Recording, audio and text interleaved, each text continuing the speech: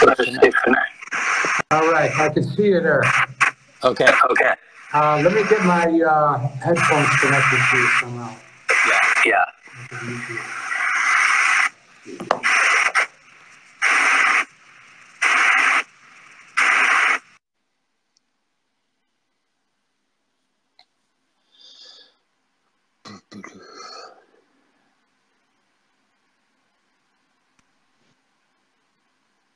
How's that? Yep. Sounds good. Can you hear? Okay, Yeah. I can hear you. I see you too. All right. Cool. And there's Cool, no echo chamber or anything. What's happening? Great. Not much. I just got in. I'm on campus right now, so I was able to get a room so we could chat and just connect. Cool. Explain that to me, because is MKG Chicago based on campus? No, it's not. Oh. No, MKG Chicago, I'm renting out a facility at Compredo BJJ. Okay. That's where we're at right now. Okay. I go to college periodically, so I'm at Northwestern University right now. I just got done with a Chan Buddhism class, and we actually talked a little bit about Bruce Lee, which is kind of cool. Whoa. So, yeah, it was kind of neat. Okay, so you're a student of Chan Buddhism?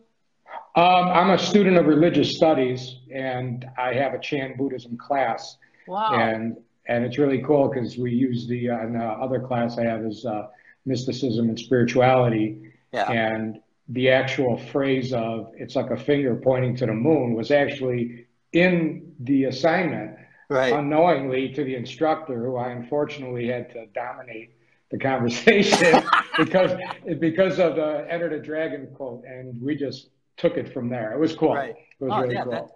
That's very cool. How did you get interested in that spiritual stuff? I always was kind of into that. I mean, I was raised Catholic, and my grandmother was a very religious person. But I think what happened was that through training martial arts, I just somehow it just started to develop more and more. I'm from Chicago. I live in Chicago, especially the south side of Chicago. There's not that much of a spiritual aspect of it or a new age aspect of it. It's that's not what south side Chicago is known for. No, exactly. And there's a lot of there's Catholics, there's Christian base there, but the other stuff that I was kind of into really wasn't around there.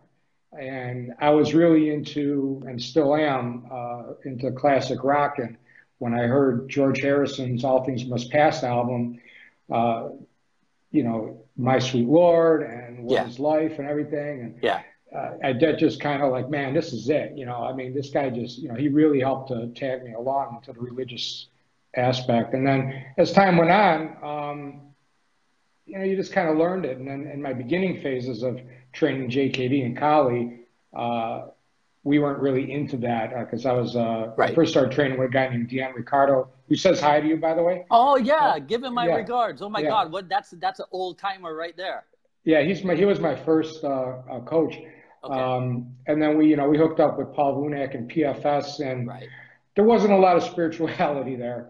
So it was a different kind of spirituality. Okay, we'll go there. Yeah.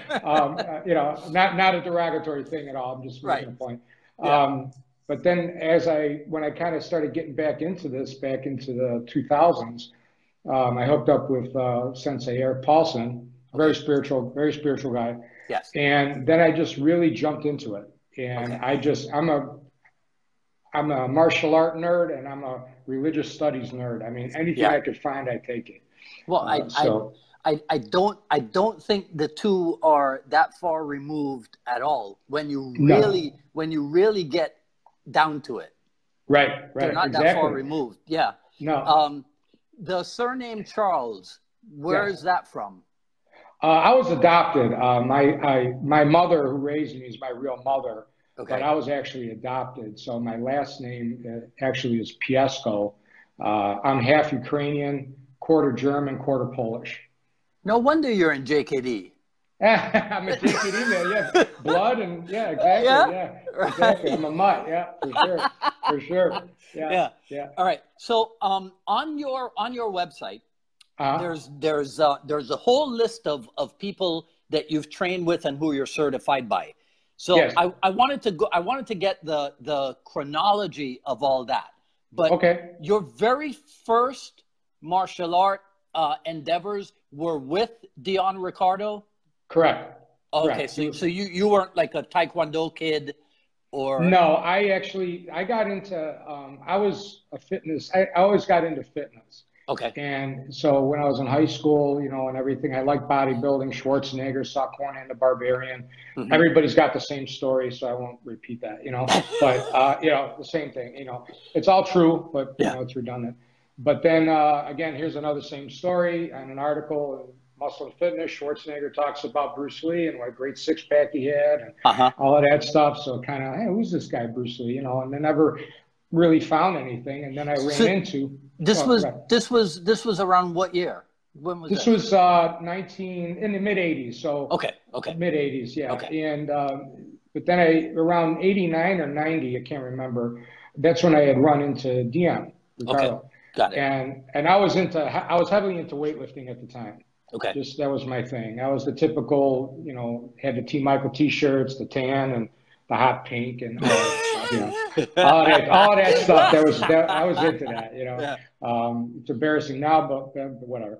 But he had walked up to me, he asked me if I worked out, you know, and I was like, yeah, you know. So we started talking, and he told me, you know, about JKD and Kali, Bruce Lee, and all these things. Brought up Guru Dan, and I just didn't have much faith in any of that. And then we went to go to a gym and worked out for a little bit, and he just told me to throw a punch at him. And when he did, I threw a punch, and it was probably like $6 million man going super, super slow, you know, you know, because I had bigger arms and things. Right. And he gave me a good thing on the bicep. You know, gave me a nice knot on my bicep. I was like, man, this guy who wasn't, you know, a bodybuilder or a big muscle head or anything, man, the guy just took out my arm that I could curl, you know, 85 pounds with. You know what I mean? How did you know? I was sold at that point. Okay. So that's how I got into it initially. Well, Dion's a good salesman. Yeah. He's done really good for himself with his businesses and everything, for sure. There's no doubt. Yeah, for sure. Okay.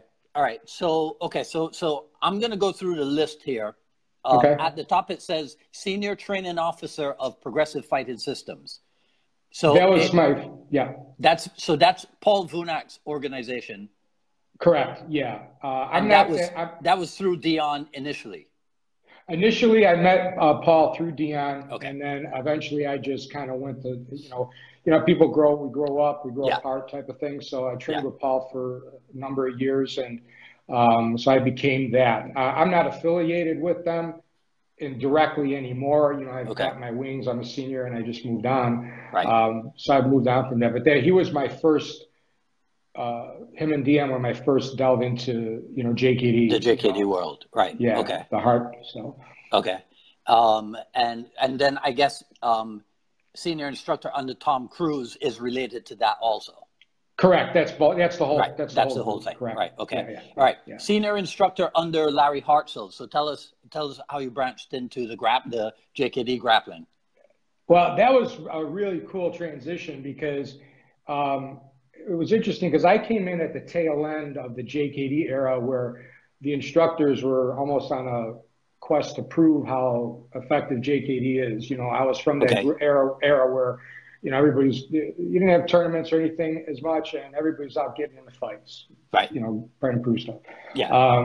And I had never met Sifu Larry when I was around Paul back in the day, but always heard about him. You know, the original JKD Street Fighter. He was, you know, that was one guy that Paul would literally say he was afraid of. Yes. He would not, you know, Paul's not afraid of anybody, but he was afraid. He's afraid of him. He was afraid of him. And he said that with very much respect and adulation. And I say that in no derogatory way towards Paul, because Paul's a tough guy too. But anyways, so when I got back into the training hardcore, I still, you know, train with Paul, but I wanted to branch out. So I figured, hey, let's check out Sifu Larry. And so I did. And I, you know, joined the organization. We'd go out and do privates with him, go do seminars, and got to meet Simo Deborah. And just really was a great inspiration. I wish I had known him in his heyday. Right. You know, I met him, you know, unfortunately towards the end, but he was still just so, I mean, he would do these traps on me. It was just phenomenal how he would do it. And being, you know, starting to on the decline, unfortunately, just still had it, you know, just had it. Just, and but you were a bodybuilder, so you were big enough to train with him. Well, at that time, right, exactly, yeah. Right. I wasn't lifting back then. I mean, I started to kind of, you know, taper off from that. When I came back, I was getting back into shape, but I wasn't into the bodybuilding thing as much as I was into the arts, you know. Right. Okay. It was, yeah. So. Yeah. All right. Okay. Senior associate under Inosano. Well, that's we understand that. Pro coach, STX and CSW under Eric Paulson. Was that through Larry? Was Eric touring with Larry at the time, or what? No. Actually, what happened with that was when I started branching out to different, you know, people that I heard about. Okay. And Sifu Larry was one of the people that told me to train with Eric Paulson because of the grappling. Right. And it's an interesting thing with that because I really wasn't into the MMA thing. I really was just into the whole street fighting thing, you know, being with Paul and Sifu Larry. Yeah. But I did what I was told, so to speak. Mm-hmm. And when I went to meet Eric Paulson and I met Tanya at the same time at the Inosano Academy for a private, I don't know what happened. There was just an automatic connection there, whatever it was. And I all of a sudden got into MMA. I mean, got into the training aspect of it. And I realized that it's an important skill set to have for a self-defense situation, especially in this day and age. Have you seen my Dialogues episode with Eric? Yes. Yeah. Okay. Yeah. And that's why I'm in shock I'm on here because I'm on the same thing that Eric was. Well, listen, my job is to bring everybody to the forefront. Okay. Cool. Well, thank you. That's my job. Okay. I was not aware of the depth of his spirituality. Yeah. I was not aware. Yeah. But it makes sense now. I always thought 20 years ago, Eric has a touch. When he puts his hands on you, for me, it's abject hopelessness. Okay. You know, it's like, all right, I cannot go anywhere that this guy cannot control me. Right. Yeah. You know, and I think with him in particular, it's not just the physical ability. I think a lot of it is the mental cultivation that in which he has you know, indulged over the years, right? I would say so. I remember when the first time I did the private with him and I rolled with him, and I'm not, and by any means, I would never even necessarily consider myself a grappler, you know, per se. But he, you know, he's just like he's like a bear. You know, he goes wherever he wants to go on you, and he's kind of inflicting some sort of pain along the way. You know, and then even like with stand up, I had like kind of went up to him, screwing around, pretending to do chi-sa with him. And then he just goes, and he just boom, he took me down doing chi-sa. Just in 2 seconds, it was so, you know, whatever. Right. Yeah, it's a humbling experience. But that was a really interesting thing because it kind of brought me into because right now I have a class, Jewish mysticism, Kabbalah, and Kabbalah, sorry. And I got to talk to him a little bit about it because, you know, he's heavy into the Merkaba meditation. Right. And that they're both related. One came from the other, which is really cool. Yes. So there's a lot of conversation coming up with that with him pretty soon, I hope, anyways. Okay. So, but yeah, that's and I just there's a connection I got with him with that, and it kind of helped me get through some things. And Tanya's great, you know. There's the combination of the two. It's just been a really great association with them. Okay. All right. Instructor level 1 under Sifu Rick Fay. Yeah, that was instructor level under him and getting the branch, being a branch school and everything. Right. Rick, the great thing about MKG and the people and Coach Rick is, for one, he's close. Yeah. Okay, because I'm in Chicago, he's in Minneapolis, so he's close. So it's a lot easier access. It's cheaper, the whole thing. Yeah. But at the same time, there's a sense of he just knows everything. I don't know how to say it. I mean, and it's Guru Dan knows everything, but I don't have access to Guru Dan like I do to Coach Rick. Right. I can text Rick. I can I have the manual. I can do a private right away with him if I get a chance. I'm having him out in a couple of weeks out here in Chicago for a seminar. It's there's a lot of easy access, and anything you want to know about martial arts in our family and any person, whatever their skill set, whatever, he knows it because he's been there, done that.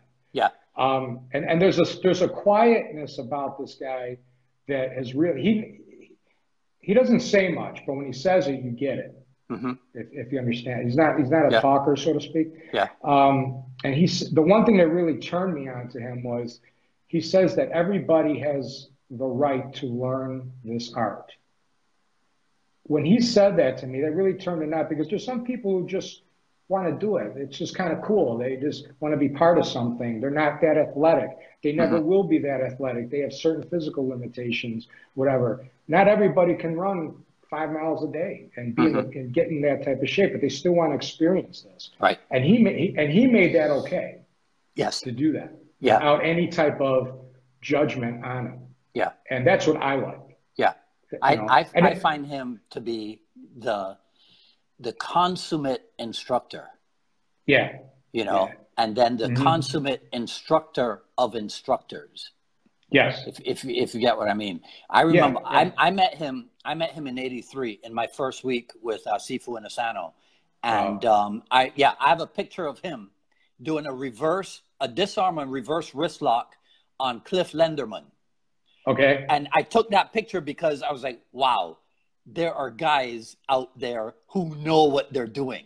So he was always one of those. Okay, let's keep moving down the list. Green sash under Sifu Francis Fong. Yeah, here's another guy that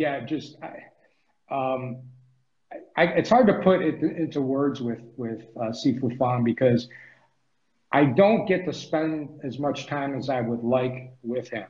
And when I say that, not that he's limiting it. Well, that's because there's only one of you. Well, right. Yeah, right. Yeah, exactly. But I mean, it's just, he has such an energy about him. Yes. And he's such a positive person. Yeah. And he's a tough guy. Yeah. He's not somebody another guy I would not want to mess. He's another guy that Paul Winnick used to have great adulation for. The trapping is unbelievable, and he makes Wing Chun so functional. Yeah. But I'm embarrassed to say that I wish I don't train with him as much as I should, because of other things that come up. And I know it's a priority issue and it's an excuse, but hopefully, things will work out to where I can, start getting more into it with him. But it's another skill set. I mean, he's another one that my first week with Sifu Dan, my second week was with Sifu Francis. And I remember reading in the profile for that camp that his branch of Wing Chun under Ju Wan was particularly combative. That's what I remember. I remember reading that. Have you ever, by chance, met Jason Lau, Sifu Francis's Wing Chun senior? I don't think so. No. No. Okay. No. Okay. Okay. All right. Okay. Instructor level 2 in Warrior Alliance Dirty Boxing. That's Daniel Sullivan's thing. Yeah, I dabbled a little bit with that with him. I like what he does. Yeah. He's a nice guy, great person, great instructor. Yeah. And it just turned out to be, it's a nice, simplified, different version of Panatukan. And when I say simplified, I mean effective, efficient. But, and again, on a time issue, there's only so much, I can do as one person. Right. And I just kind of, unfortunately, had to, I don't want to say cut my ties, because I didn't. There's no issues. Right. I just haven't been able to get into it.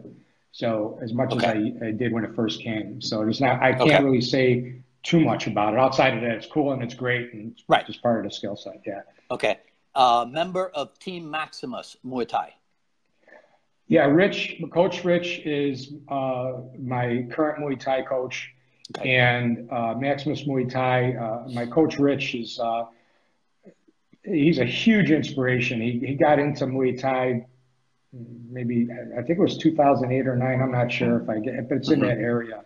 He's been hasn't been doing martial arts that long yet. He's just been just a huge inspiration. He had a rough going as once his son was born and passed away real early. That's what I read. I don't know if and Maximus was his son's name, correct? Correct. Yeah, yes. And that's why this whole thing built from that. And I have a personal soft spot, like most people do, but a special thing when it comes to kids.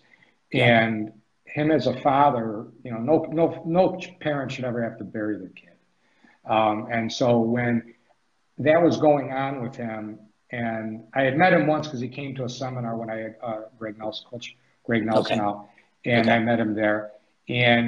But I seen his things on Facebook, and it was just so inspirational to see a guy who just is fighting through that. Yeah.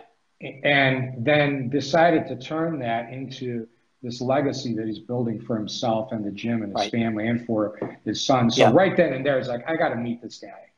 And from that point on, I just, I train with him, I do privates with him and stuff, and he's just an inspiration for the training. Because it's going to be obvious that the omission on your list when it comes to Muay Thai is Ajahn Chai. Yes, unfortunately, and that is that's not purposeful. Trust me. Not. Right. Yeah. Oh, yeah. I have joined the World TBA. I've gone to a few seminars with Master Chai. He probably doesn't know who I am. Yet I am starting to now on my quest to start to delve more into Muay Thai before it gets too late, because I am getting older. Yeah. Yeah. That's a thing. I was at the Masters Conference in Atlanta and trained with him there. So it's on the list. It's there. It's on the list. So on the list also, Ajahn Greg Nelson. That's self-explanatory. Yeah. Guru David Hatch, who I think is on here watching, so shout outs to him. Hi, Sifu. Hey, how are you?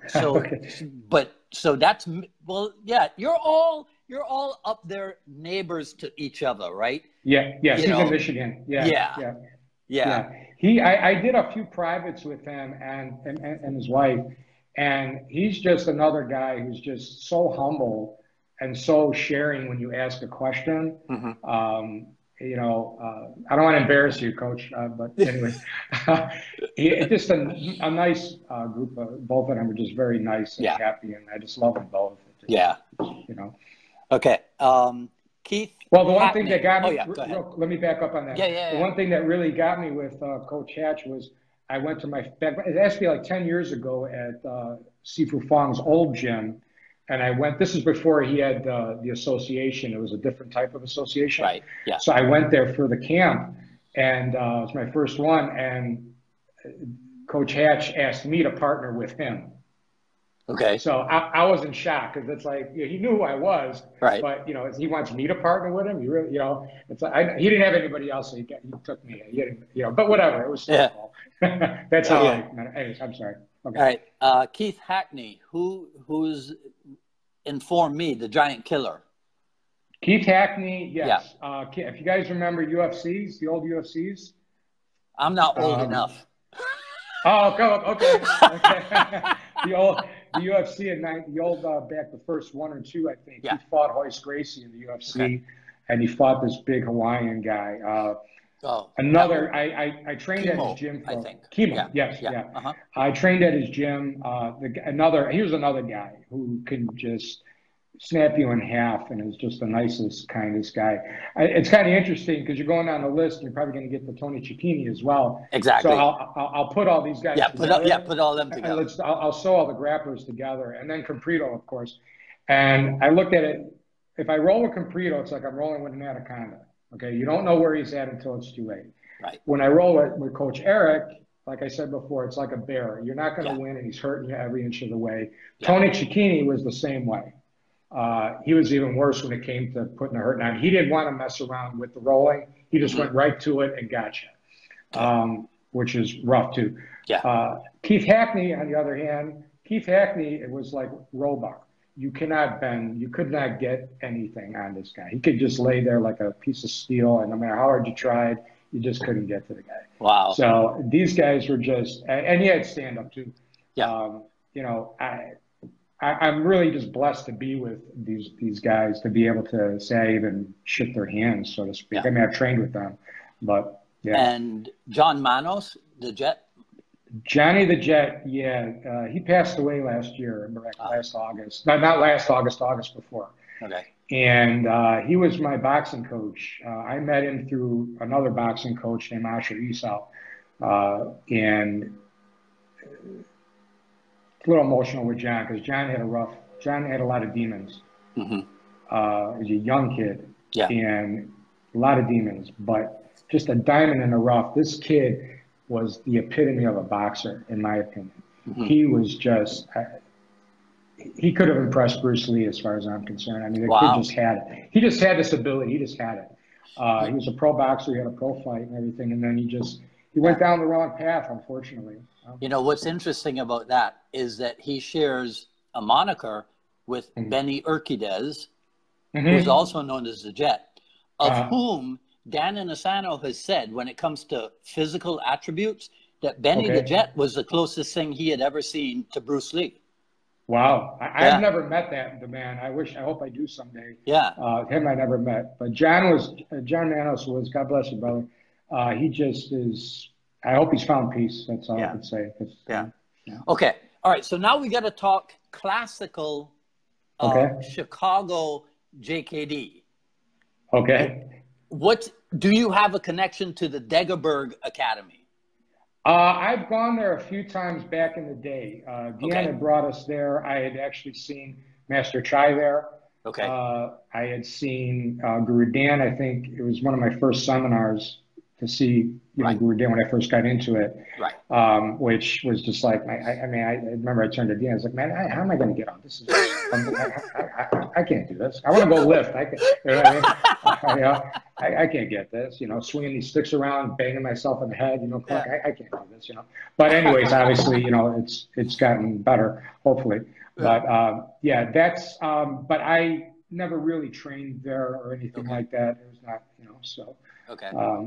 So I'm gonna throw out some old Chicago names that I know, and you tell me. Rick Solo.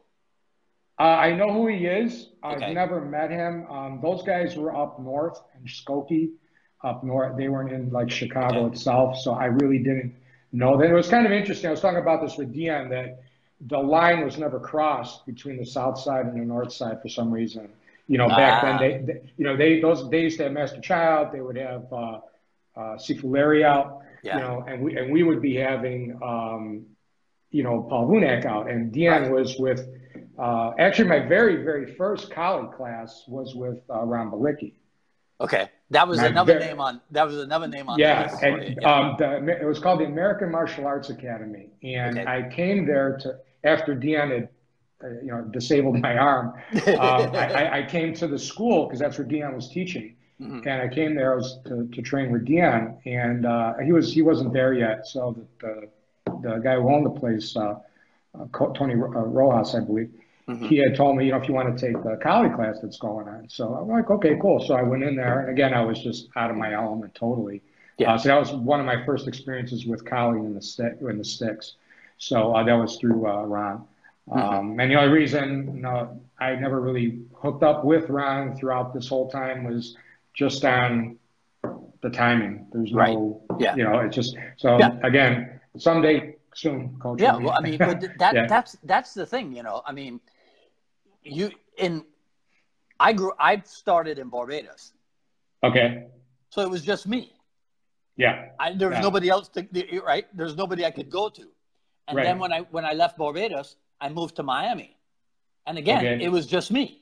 So there was right? Nobody to train with. Yeah. Yeah. But you guys always had a variety of people that you could affiliate yourself with. So yeah, it's harder to make a decision, you know, oh, I'm just going to stick to this one person or what have you. Here's another name for you, Larry Lindenman.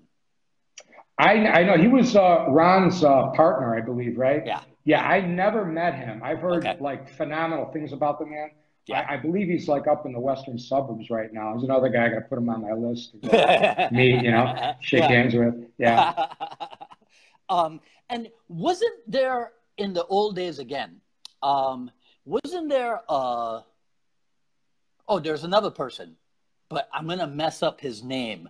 Joe Giancomo, is it? Is that how you pronounce it? Joe Goitia? No.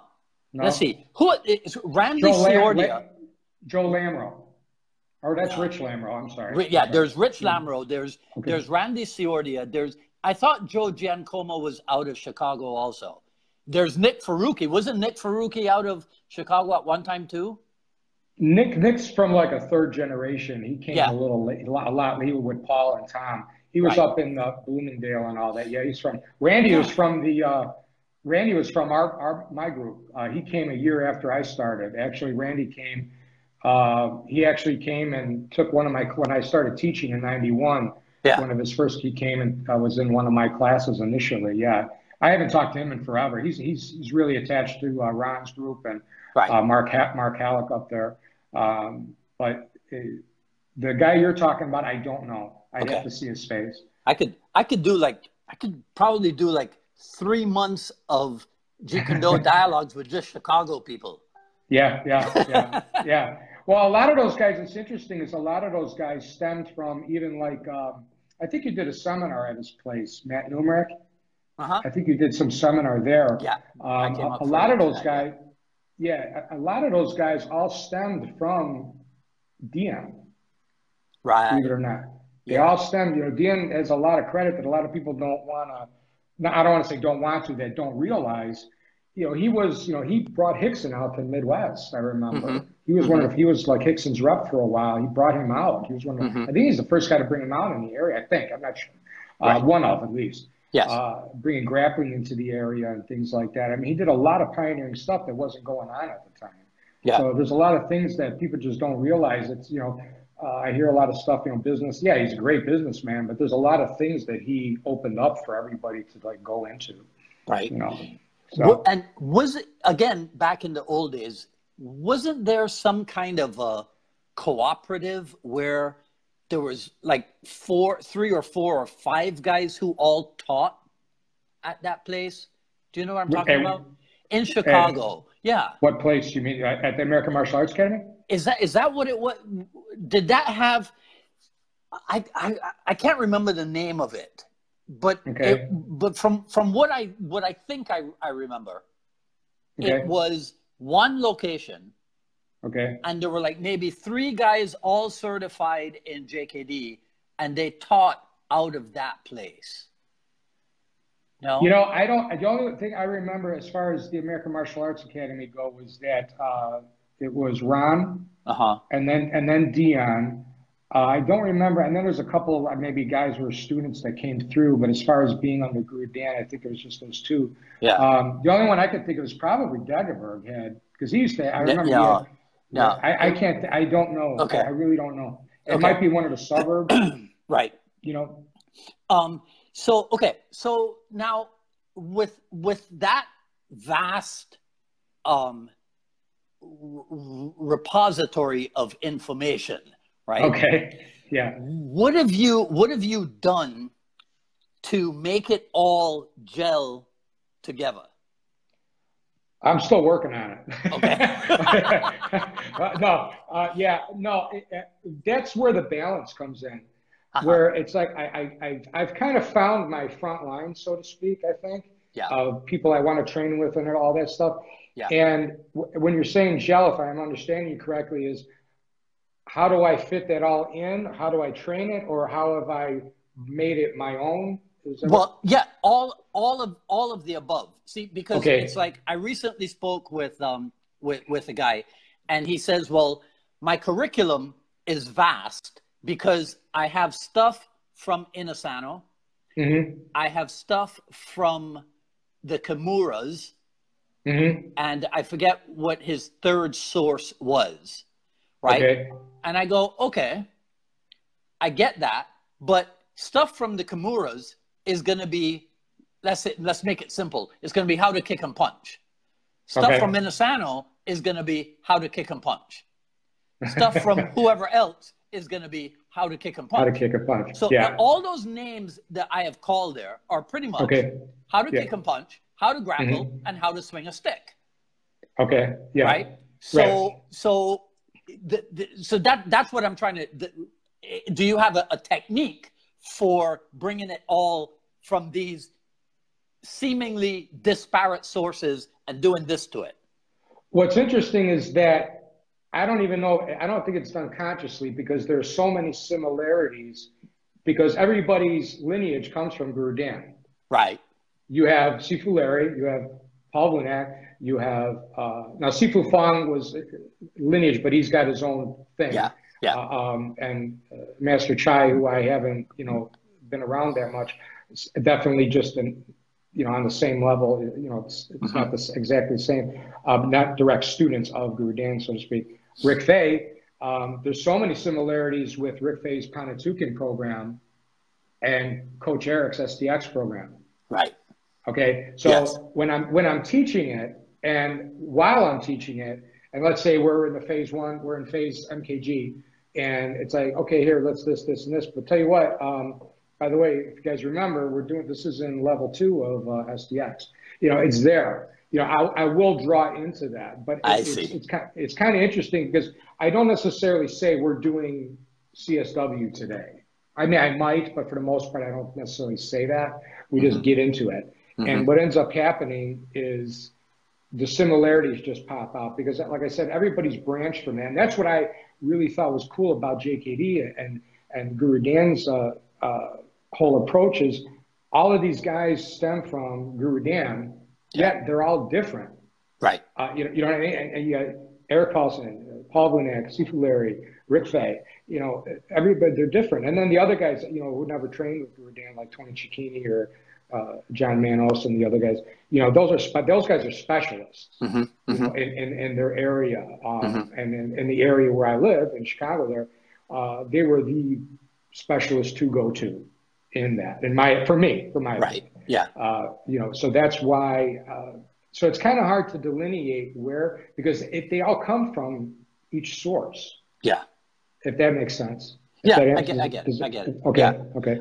Because I'm always interested in, whether or not there are more commonalities or differences in the approaches that we all use in our teaching. I think there's a lot more commonalities than we want to realize. I personally think, but I think the goal though is that our instructors want us to do is to sprout out something that's not been brought out yet. That's interesting. That's interesting. I don't know if that's possible, and I'm not saying inventing something because nobody invents anything. We just kind of rediscover it. Yeah. But putting your own, like Coach Rick talks about, putting your own stamp on it, which somebody like Eric Paulson has done. Yes. For sure. Sifu Larry did. Paul Vunak for sure did. And obviously Coach Rick has as well. I think that's if there is an ultimate goal, because there is no end result in anything, but I think that would be it, where it's just like you become your own unique person and your own unique tree in the forest, so to speak. Well, yeah. I mean, somebody asked me that the other day, and I said to him, I go, look, here's how it works. So I'll use your name for example. If we do a Google search for everybody in Illinois with the name Marcus Charles, let's say we find 5 people. None of them are going to be you. Correct. Right. None of them are going to have your story. Right. Right. That makes everybody in the world unique. Yes. Right. Yeah. Everybody in the world has a story. And I think that's how we can learn. We can learn how to learn from everyone. because every story has a message, and everybody's got their own story. Yeah, and it's interesting with that because I just, my Kabbalah teacher just got some award for some book. He rewrote the Talmud or something. And I had him sign the book, and he put on there some quote from old Hebrew text about learning. I think you just slipped up. I think you called it Kabbalah. Kabbalah, that's the Jewish mysticism class. I know, but I was kidding. You didn't refer to it as Kabbalah. Oh, I can't. I keep going back and forth. I'm sorry. He's gonna shoot me on that one. Okay, okay. But anyways, my Jewish mysticism teacher. How about that? He got an award for that book, and I had him sign it for me. And he brought up what you were talking about, an old Hebrew quote where the rabbis will learn from their students, from their disciples. Yes. And it's interesting because with that situation, like what you just mentioned, we can learn from anybody or anything. You know, you could be walking down the street and somebody you don't even know, you see them do something and it's like, wow, I never, you know, they do a nice gesture. You know, there's a guy the other day at the gas station who he needed $1 for a Coke or something. And the guy that was in behind him, he's getting antsy. He wants to go, and this guy's trying to hustle to get a Coke. You know, if you need to hustle to get a Coke, you're in trouble. You know what I mean? You need some help. Yeah. And so this guy just paid the whole thing and just to go. I don't know who this guy was, but obviously he did it because he wanted to go. He didn't want to wait in line. But there's still a little lesson to be taught in that. Still help somebody. You know, get over that little hump. Just to get a Coke. You know. So combine an interest in spirituality with an interest in combat for me. I had intro to Buddhism over the summer, and there's a gentleman who actually practices JKD in Philadelphia on and off. He used to go to Rick Tucci's place, and he wrote a book.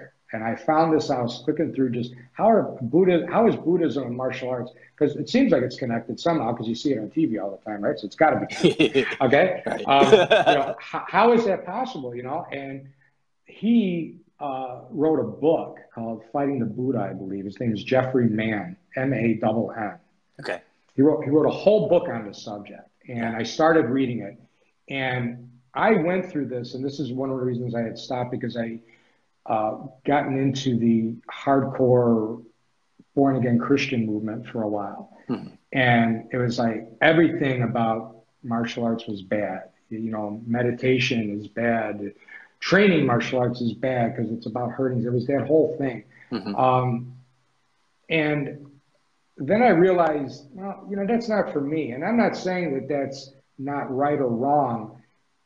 It's not right or wrong. It may be right for that individual. Yes. Because they cannot keep, if they start getting into this combative thing, they're going to go out and do all kinds of things they shouldn't be doing. And I think I JKD'd my spirituality because I found to fit my martial arts into my spiritual development for myself.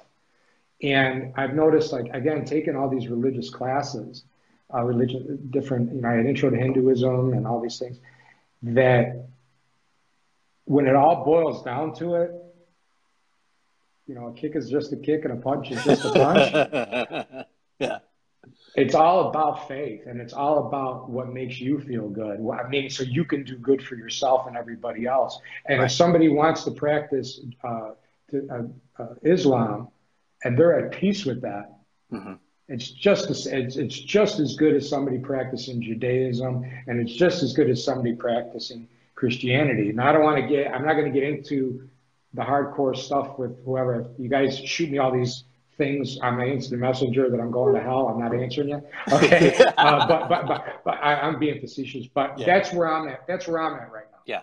Where, you know, Hinduism and Buddhism, all these things, they have their unique abilities, just like grappling has its unique ability and a certain martial art does. Right. But it has a purpose, and it's a common purpose. That's what I was going to ask you, because do you see in the world of religion a similarity in thought, evolution, opinion and what have you to the world of Jeet Kune Do.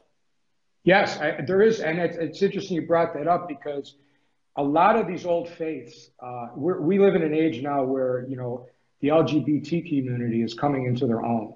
Mm-hmm. A lot of these old faiths, including Buddhism, have basic rules that kind of go against that principle. Mm-hmm. Mm-hmm. But just like JKD is alive and eclectic, and just like Kali absorbed things and just keeps growing, mm-hmm. Religions have to do the same thing. Yeah. You know, Buddhism, you know, there's things in the old Sanskrit texts of Buddhism where they talk about, you know, when you're having sex, certain orifices and things like that, mm-hmm. That kind of angle away from, you know, homosexuality and stuff. But now there's a lot of talk about where, you know, they're starting to find certain things where that may not be the case. Yeah. And I'm not here to get into what's right or wrong or your more moral judgment on life, not you personally, but whatever's listening. Right. But the idea of how does a Christian or how does a Muslim or how does somebody who practices Judaism, you know, you have different forms of Judaism, progressive Jews and so on. Mm-hmm. How do they fit these things in mm-hmm. and still maintain the tradition and the faith? And that's the same thing I'm seeing with JKD, because with the different people that I've trained with, even though a lot of them, almost everybody comes from, we're all kind of in the same family. Yeah. Brazil, like Comprito, he knows Eric Paulson and Greg Nelson only because they trained, I forgot his name, up in Minnesota, the UFC guy, the real big guy, Brock Lesnar. Okay, that's how, you know, they got to know Comprito. But Comprito's he's not part of even the Brazilian Jiu-Jitsu family that's within the sound of the Machado brothers and stuff. Right. He's in a whole different realm.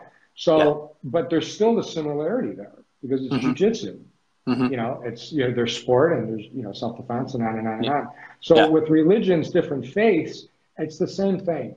Mm-hmm. You know, when something gets written down by somebody, it becomes dead. It's limited. Yeah. Okay, yeah. You have to go back and figure out where it came from, why was it written, the context it was written in, okay? And then when you're trying to put some sort of judgment on another individual, and this could be an individual from a martial art, this could be some lifestyle thing, as long as you're not doing anything illegal. Yeah. You got to pull back and say, well, what businesses are yours? Mm-hmm. If you follow my drift. If you have an issue with somebody doing Taekwondo, that's fine. Don't do Taekwondo. Right. Okay. And if you have an issue with somebody coming into your school telling you Taekwondo is better than Muay Thai, well, that's a different thing. It's like, hey, look, man, you know, if you feel that way, go to a Taekwondo school. We're not playing that game here. Right. You know, back in the day, then, you know, things would get handled differently. We don't, you know, hopefully nobody does stuff like that anymore. But it's the same thing. Do. Yeah. But with the resurgence of the LGBT community and abortion and all these different things that are coming up now in our society, religions is trying to find a way to stay active and alive without turning away from the foundation of the belief. Yeah. And one thing I've noticed for myself is if you got a problem with somebody in the LGBT community, then don't be in the community. Right. You have an issue with it. You feel that they're in your church or in your synagogue or whatever, and they shouldn't be there. Well, make your decision what you want to do. Okay. If you don't want them there, ask whoever's in authority why this and that and the other thing. And, mm-hmm.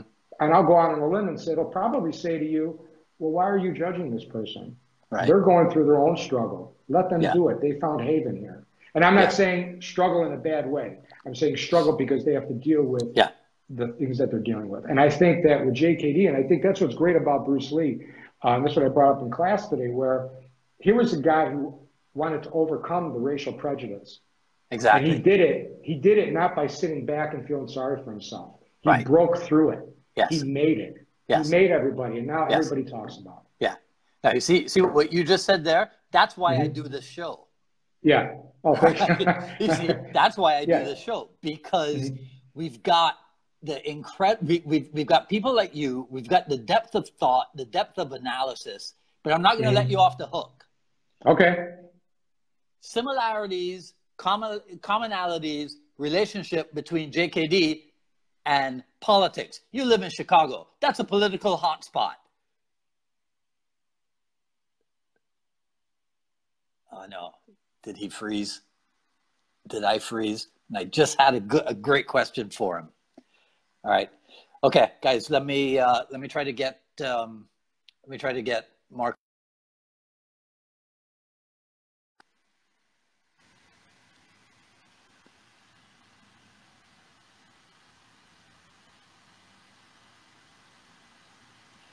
Okay, we lost his connection, so I hope you guys were enjoying this.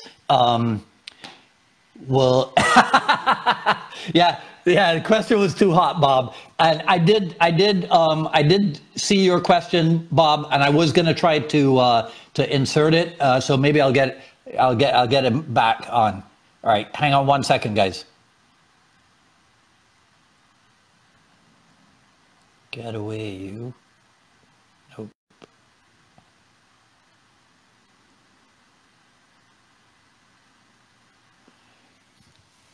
Okay. All right. That's just more post edited and post for me. All right. How's that? Back? Can you hear me now? I'm got you. Yeah. Okay, go ahead. I'm sorry. No, that's fine. That's fine. Okay. Bob Berge said that the question was too hot, and that's why we lost. No, good one though. But okay. So you said you weren't gonna let me off the hook on something, and then I lost you. So we talked about relationship between JKD and religion. I wanted to ask you about relationship between JKD and politics. Okay. Sounds the same to me. Yeah, it is. It is. And again, we are in an age where right now we got a very hot political thing going on. Yeah, extremely. Yeah. I go back to the same thing where we have ground, and that's why I brought up like the LGBT community, which is a huge thing here on campus. Mm-hmm. It's breaking new ground. Okay. Yeah. And it's allowing for things to show people, hey, look, this is okay. Or, things are okay. It doesn't have to be. No, not again.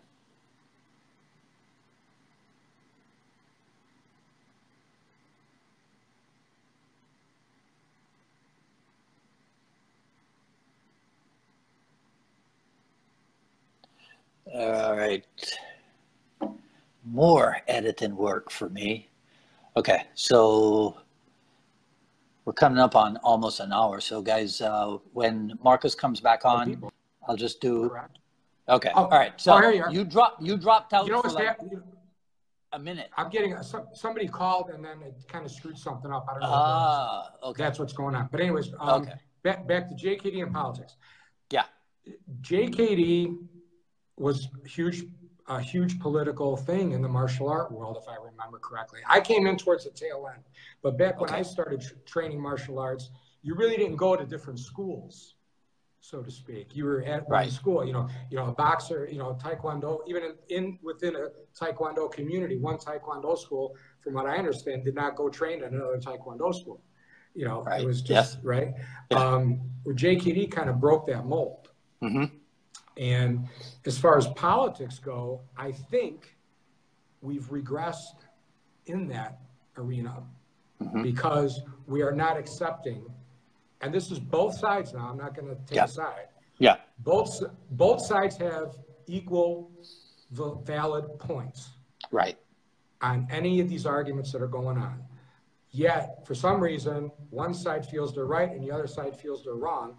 And one side will not allow the other side to have their opinion because they put labels on that opinion. Okay. Yeah. And vice versa. So right now we have a regression in that. And I think that if people would pick up a book on JKD and Bruce Lee, what he did, I think, and pull back and really believe in what the country is supposed to do, we're supposed to entertain everybody's ideas. Right. And find a common ground so everybody can be happy. Right. Yeah. Because my idea may not be right, and neither is yours, but we both feel it is. Yeah. And that's the idea of us having a republic. Yeah. And that's the idea of JKD, where, you know what, like say Eric Paulson, great, he does everything great, but he's known as a grappler. Right. Okay, right? Mm-hmm. Guru Dan does everything great, but he's really, everybody knows him for his sticks, right? Yeah. On the outside looking in. Yeah. Sifu Fong does a lot of great things too, but he's known for Wing Chun. Yeah. Master Chai, Muay Thai. Yeah. But I've seen him do some pretty cool things with the knife. Yes. Right. Exactly. So exactly. Again, I don't know if that answers your question. Yeah. No, actually, you said something similar to what I say. I say that the America was the first great political experiment, and then Jeet Kune Do was the second. Okay. Right? Yeah. Because there never been an approach of a democratic republic before America. Correct. And there hadn't really been this open-mindedness in the martial art world before Bruce Lee and JKD.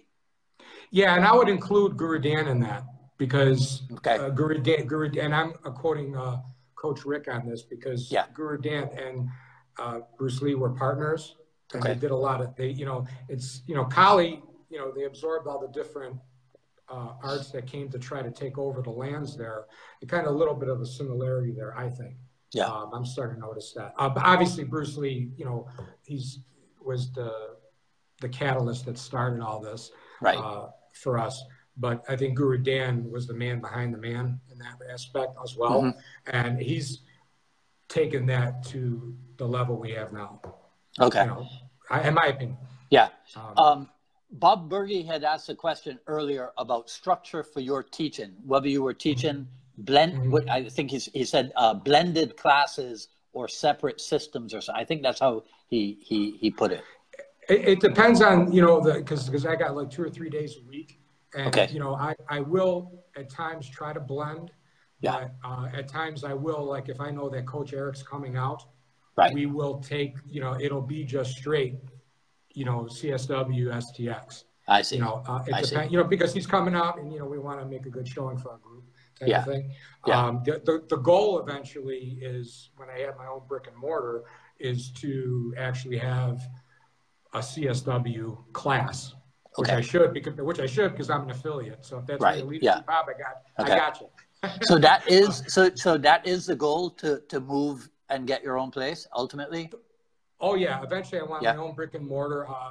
I was planning on doing it sometime this year. Things didn't work out that way, but that's the goal. I want to have my own place, and I think that's just part of it. And that seems to, from my end, that's the toughest thing to get done. So that's my goal as a martial artist, JKD guy, to get over that. Because be sure to talk to Dion. Oh yeah, for sure. I think that in martial arts we have to. It's a lifestyle. Yes. And that's why I think it's conducive for everybody to go and take a class at a college and learn something, because you're going to get the pulse of what's going to be coming up. Train martial arts, get in shape, watch what you eat, but also watch your finances, because that's all, it's how we survive in this world. So if your finances are set, you've accomplished another challenge. Yeah. But see, that's too practical and level-headed right there. Is it? Yeah, well, it is. It is. And, it's at the same time, I don't know if being practical and level-headed is always a bad thing, right? It can be. Sometimes it's like, you need to just break all the rules and just go. But, it's kind of hard to do if you ain't got the cash to do it. Yeah. And you got to put money towards other things. But if you could kind of I do believe this, no scientific empirical evidence on this, but, and I have to say that because I'm in college here, but I do believe that once you have it in your brain about wanting something, the biggest issue that people have in not getting it is because they say they don't have enough time. They don't have enough money. They may not have enough money at that particular time. But if you really want to do something, you're going to figure out a way to do it. I'm in the middle of trying to figure out a way to do it. Okay. I'm not giving up by saying, well, I don't have the money or the time to open up a gym. Or right now, I wish I had more time to go train with Sifu Fong. It's not that I'm saying I can't do it and I'm not going to do it. I'm just trying to get to that point. I'm still pressing forward. You just made me think of something that I've not thought of in a long time. What you were describing there. What would people say? They would say, oh, such and such is too expensive, right? Yes, exactly. Okay. Right. One time I sat down and I go, wait, pensive. Pensive means thoughtful, right? Okay. X is the Latin prefix that means out of or away from. So when a thing is too expensive, it's because it's out of your thought. You're not thinking enough. Interesting. Yeah, about how to bring it about. Wow, that's cool. See, I just learned something today. That's awesome. Yeah, expensive. Yeah. Well, it makes sense because, I hear people say, well, this, that. Well, okay, man, listen, you're giving me an excuse. You just don't want to do it. And I get it. You don't want to train anymore. You don't want to spend the money or pay. It's not whatever. The wife's giving you a hard time. Whatever excuse, everybody hears. All right, fine. Yeah. When you push away all through that, you really just don't want to do it. Right. And I've actually called people out on that. And, sometimes they get mad. Sometimes they whatever, even myself, it's like at that moment, you know what? I was supposed to go train with Coach Eric whenever. I'll just bring an example. And I get a text from him. Hey, you just don't want it. You know what? At that particular moment, probably not. I just didn't want to take that money or that time because something else came up. And I chose to do the other thing. But when the people quit, and they make up all these excuses, they're hurting themselves because they're not being honest with themselves. And I think that's the one with Bruce Lee. And I think that's what's great about the religions, especially the ones that really emphasize the inner self, or the inner no self.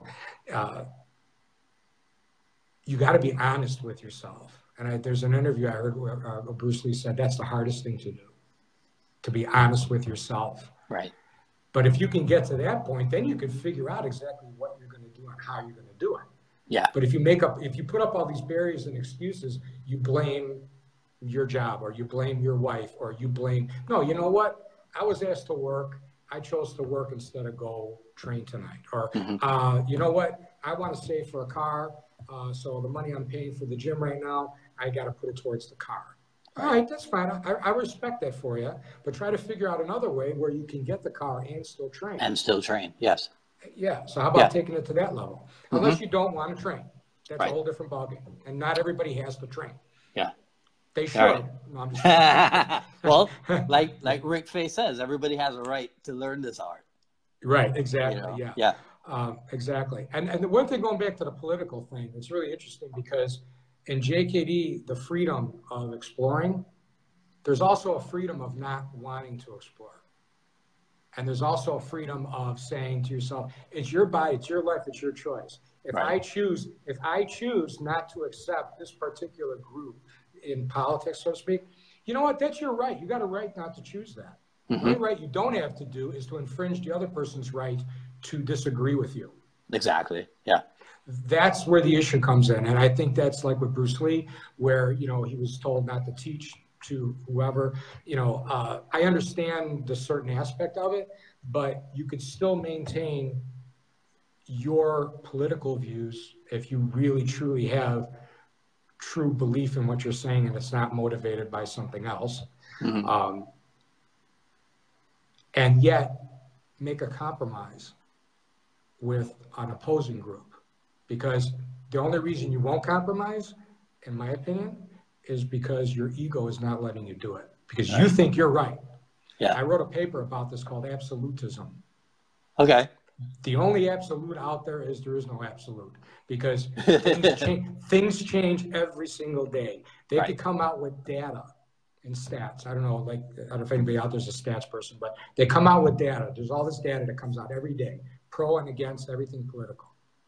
That kind of, if you pull back for a second and think about that, you know what? Why did it change all of a sudden? So what is stats then? So what is that data? Is that the be all end all? Of course not. It's a tool to help you figure something out. Because that stat, my one statistics teacher, I hope he's listening, Professor Mike Bailey, he said, I don't know if anybody knows about stats, but he goes, you never accept the null hypothesis. You just fail to reject it with the current data that you have at the time. That spoke volumes to me, because that means to say that right now, even though a punch is a punch and a kick is just a kick, the methods that we have right now are working for us. But that doesn't mean that somebody's methods that are coming around the corner are not going to improve that jab. Yes. You know what I mean? And that's what that tells me. That's the idea. And I think in JKD, you know, what Bruce is trying to do is try to say, look, your art is great, but your art is not the best. There is no best art out there. It's only the best for you as a person, your own personal development under certain circumstances. And it's the same thing with political views. Your political view at this point is, you feel is the way to go. That's fine. But if you don't leave an opening to allow yourself, hey, maybe this other person has a certain viewpoint that, you know, kind of makes sense. Yeah. Then you can open up. And then what ends up happening is you bridge this gap, and then you can talk to each other. Right. And then if you could at least have a common ground where, you know, this guy's all right. Oh, this guy's all right. We don't agree. There's a friend of mine, I hope he's listening. I won't mention his name. Me and him go back and forth all the time on politics. But we both say to, we go back and forth all the time. But we both say to each other that we respect our approach to it and how we're willing to listen to each other. Right. Well, that's pure JKD. Yeah. Yeah. That's not that doesn't seem to be happening in our political world right now. Right. Maybe it is, but whatever. Maybe, I mean, you know, well, maybe we can teach them something in the JKD world, and they can bring it into the political world. Who knows? Well, maybe they'll call us up for into the White House and have a little there you go. Fireside chat, right? Wouldn't that be cool? Yeah. All right. Listen, spoken like a true JKD philosopher, Marcus Charles. Thank you. Right. Thank you. Thank you so much for taking the time to do this. I wish you the best of luck. Keep me posted on the brick and mortars thing. I'll be very interested in knowing how that goes for you. All right. Thank you. Also, real quick, everybody, I got Coach Rick out at the end of February. So guys, come on in. I got room. You know, come on in. $75. $75 for the 2 days. Come on in and have a good time. MarcusCharles.net, correct? Yes, MarcusCharles.net. You'll see it up there, and you can register right there. All right. Very cool. Thank you. All right. Thanks you. again, man. Okay. Take care. Bye-bye. Bye-bye.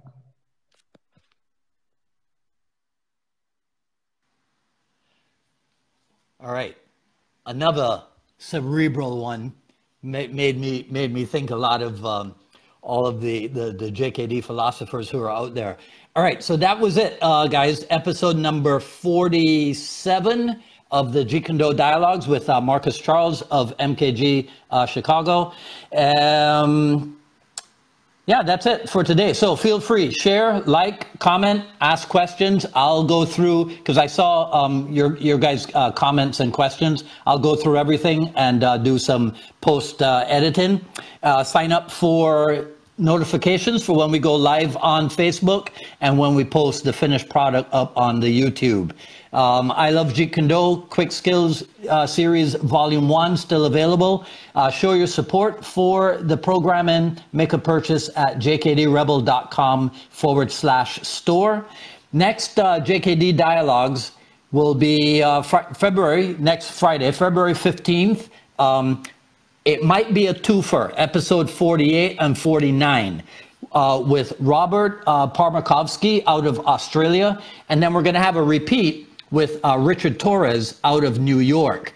Richard and I got to talking again, and we think that having devoting some time to Bruce Lee and his business approach to JKD will be worthwhile. So the times for next Friday's twofer dialogues are still to be determined, so just keep your eyes on Instagram, on Facebook, and where else? YouTube, I guess. Right? Okay, guys, thank you very much. And gals, sorry. Thank you very much. I'll see you back here next week for another episode of the Jeet Kune Do Dialogues. This is Dwight Woods, the Jeet Kune Do Rebel, signing off. Take care. Enjoy your weekend.